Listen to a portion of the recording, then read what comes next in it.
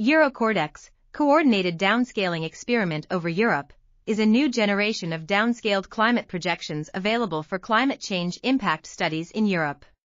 This new tool provides opportunities to investigate potential effects of a warmer world on meteorological and hydrological extremes at regional scales.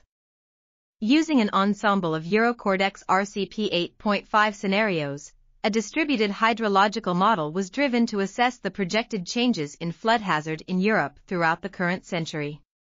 Statistical distribution fitting and peak over threshold analysis were employed to evaluate the agreement of ensemble projections. The results indicated that the change in frequency of discharge extremes is likely to be more significant than the change in their magnitude.